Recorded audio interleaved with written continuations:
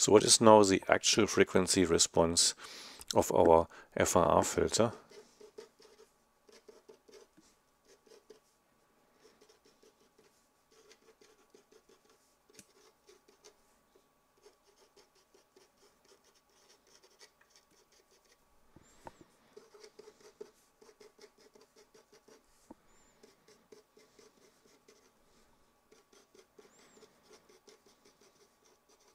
So what is the actual response in terms of, so what is this filter actually doing when it's applying the L filter command to it?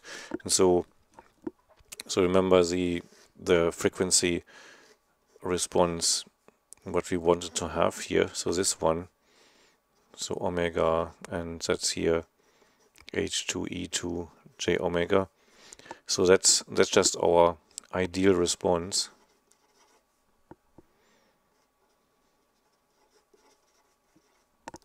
But of course, the real response will be not so nice, not so perfect. So how do we get now the real response out there? Remember, what we did is, so we did a inverse Fourier transform.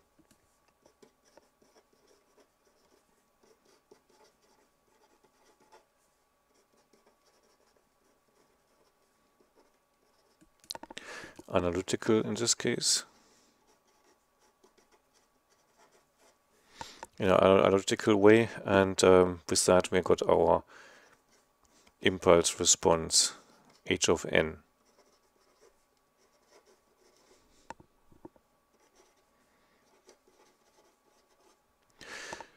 So now, very simple, what we can do now is to get our response, what we do always if we want to have a spectrum. So we use our discrete Fourier transform.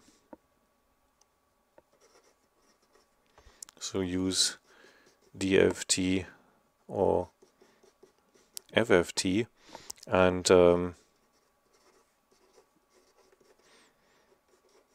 plot the spectrum. Simple as that. Yeah. So therefore, so we do that. So we do the Fourier transform, and then with that we are getting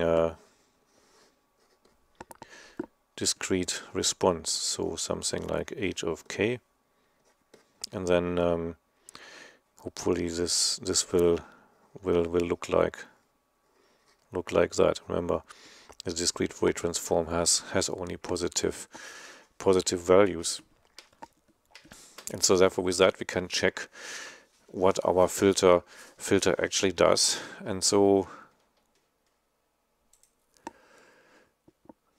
I've just copy and pasted the commands here from the previous slides just in here, so that we have, if we are running this here, so we're just now getting here this filtered ECG, so that's still there. So now instead of plotting this here now, we can now do simply a Fourier transform on the function h here. And so we can write hf and then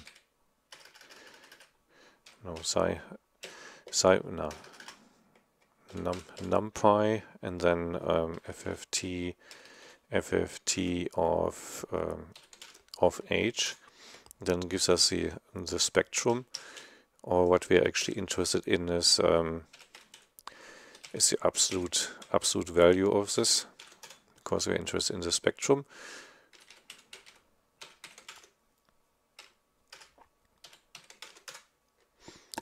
And so now here we see now the frequency response of our bandstop filter here. So if I get rid of this here, so then remember this was here our ideal response, and now I've done the inverse here, and so therefore what we're now having here, this corresponds now to that function here.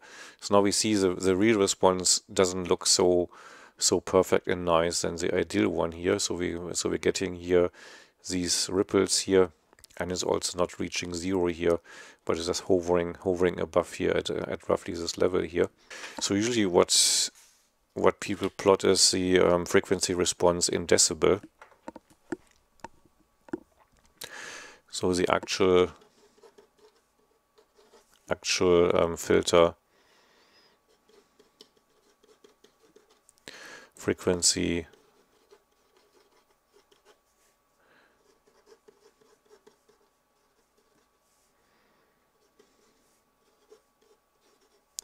in decibel, and that's obviously